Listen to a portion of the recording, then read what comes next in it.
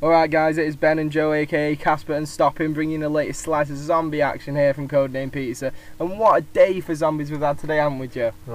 What a day. We've had the picture this morning, which we thought maybe a nuke town or something, but now this new trailer that they brought out, what a teaser that is. Like we've said before, we are on vacation at the moment, and to be fair, I'll prove it to you right now, we are still on this beach as we speak. Luckily, we found some guy who's a very nice chap. He's forgotten to put a password on his Wi-Fi. Let's just leave it at that. Yeah, pretty much. So anyway, let's have a look at this trailer. Okay, so obviously this trailer starts. We're going to be playing it to you in half speed at the moment. Just so we can talk through it. Just so pretty much we can talk through it. So we're starting off, and there is some flames there. It looks like there has been a nuke or some kind of catastrophe. There's a car on the floor, and as you see, there's two headlights that are coming towards you. That looks very similar to the picture this morning with the two headlights. The one, well, we thought this morning it could be a pair of eyes, but obviously this now means it's. We've seen that it's the headlights of the bus. Yeah, I think that's a car that's actually flipped turn over there, but we'll have a quick look on the next bit. Now we come to this section at 29 seconds where there's this sign. It looks to be like kind of like a radiation sign or just a safety sign. Basically a safety sign in general. Yeah, there's actually two of them, one right in front of you and one over the other side, just about halfway through, just further in the back there. So we'll just carry on this, and there's a bus now going around the corner, as we see, the main bus in this video. And I think this special bit on the video, if you pause it on this correct bit right here, you can see a figure that's driving the bus. And to me, it looks, it does look Rick Toffin. Yeah, it looks like Rick Toffin. It does. And he's got the same hat on, and I'll put a picture up of the picture that I'm referring to now of Rick Toffin's hat. Yeah. It's the same hat, or it could just be a bus driver. Yeah, well, it could be. It looks like, I mean, he's got Rick Toffin's hat on, and he's got a thin face, which Rick Toffin did have, but as you say, it could just be a bus driver. Yeah, but anyway, let's leave it at that. It could be. Could be. I hope it is, but we don't know. It'd be a nice little twist if it was. So we'll just carry on this, and there's a bus now going around the corner, as we see, the main bus in this video, with the two sets of two headlights, which could also be an indication to the picture this morning of there being a bus there. Being a bus there, just going around the corner. Now you can see the sign. It says bus, obviously, without the U lit. Now, whether that means anything. Now, Joe, I think this is to do with the bus that's in the video. That could be a good point, then. Okay, now carry on. Okay. Right, well, there's not too much to say about this little bit. Obviously, it's a bus. You can see it. Apart from that, there is what looks to be lava under the floor. It looks like there's a crack in the floor there. Yeah. One thing I will say about the sign that we saw before. Someone's had time to put a sign up warning people about some nuclear radiation or something. So it's obviously, although everything's on fire and there's still ash falling, someone's had time to put a sign up. Exactly. So I wouldn't say this is directly after the blast. I would say, if that's what we're believed to think, I would say this is sometime afterwards. It could be.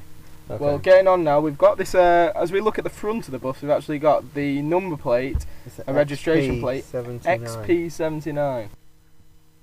Okay, and this could be this fighter jet that was in the Second World War. It only ever had one flight, and it was called the XP79. The Northrop XP79, I think. Yeah, and the pilot actually had to stand in a prone position, which would allow him to substand much more greater G-force.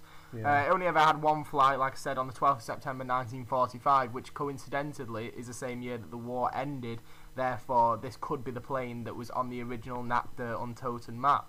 Yeah, that's a good idea. Yeah, that's a good point. And it could also, I'm not saying it is, but it could be something to do with experience points in the game. That's why it's called XP. I'm just throwing it out there. It's just another thing. But I think it's mainly to tie in with the aircraft. Now, obviously, the doors open at this stage, and no one seems to be getting out. But then the title of the video, or the description from Treyarch, was something along the lines of come along for the ride, join us for the ride. Yeah. So if it's an empty bus, they're basically asking us to get on it. Obviously. Yeah. Now, when we look at this big space here, the bus station in general, it does say terminal on it there. Now, when we look at this bus again, it's now the camera's sliding towards to look in the bus, and obviously there's nothing there. And then it goes to the Call of Duty Black Ops 2 preview sign. And that obviously is the image that we got with the pre-order poster with the woman on there who's holding the shotgun. Yeah. She's there at the end. It then switches to that. Yeah. So still don't know who she is. We don't. It could be Samantha. But she seems to be the irony, the poster girl of the zombies campaign. So it could be new. It could be a new character. It could be. And then we then have this little video at the end where we get to see the actual zombies. Which now, I'm I've waited a year for. I have nearly waited a year for this. Yeah. So obviously this guy who we see in the picture right now has obviously been in hospital because he's got a hospital gown on. Yeah, and there's a whole load of them. There is a load of them. So there must have been some kind of blast which has put them into hospital to begin with. Well, I think my little theory would be that they've been in hospital because of some kind of outbreak, for example. Yeah. And while they've been in there, they've changed into zombies. That's why they've all come out at the same time. Or something is now back on Earth that's sort of reawoken them. Yeah, I agree with you totally there. We can also see a payphone on the right hand side. And the neon blue from the bus terminal that we so saw we know before. we are still in the bus terminal. We're near there anyway. We've got the hordes of zombies who look... I'm not sure if it's behind them or they are actually on fire, but fire plays a big part in this trailer.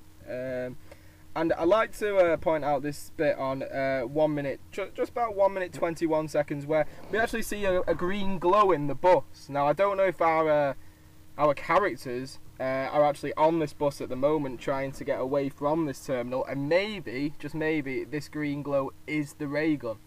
Shooting the ray gun. You never know, this could be the campaign mode for zombies. It could be, and to with cutscenes in. This could be one of the cutscenes. Or maybe we could drive this vehicle. Or that would be good. That would be epic. So anyway, moving on to just a couple of seconds later, we can see the zombie on the side of the bus. So we've not seen this before. We've not seen a zombie having this sort of intelligence, I would say. I know it doesn't take too much intelligence to rip a board off the wall, as we've seen before, but this guy's hanging onto the side of a bus, which shows more agility than I think we've seen in most zombies. That is correct. And he's ripping off a board on the side of the bus, which I assume players have put there. Yeah. So that would suggest that you can be on the bus. And the interesting thing about this guy, now if we look again, this guy's actually wearing a gown again. So yeah. We don't know if it's the same guy. Just so you know, we're on about 123, 124 seconds in. And you can see his eyes. Now, his eyes are blue. Now, what I remember on the Moon Easter egg, when you completed it, the eyes of the zombies before you did it used to be like a red, yellow, fiery colour. Now they're blue, and that suggests that Rick Toffin is still in control, because that's what happened when the Sam's and Rick Toffin's spirits switched. The eyes turned blue on the zombies, and his eyes are still blue.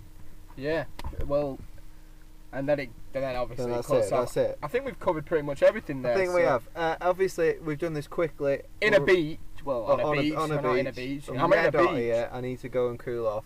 But really interested to hear what you guys think about this. If there's anything you want us to cover more in depth about the video, obviously we can do when we get back home later. But this is a great day, and looking forward to lots more of this sort of thing. And obviously, because we've done this on a beach, it's taken quite a lot of effort. And if you wouldn't mind just dropping a like there for us, maybe subscribing if you like us in general, and obviously leave your thoughts below in the comment section.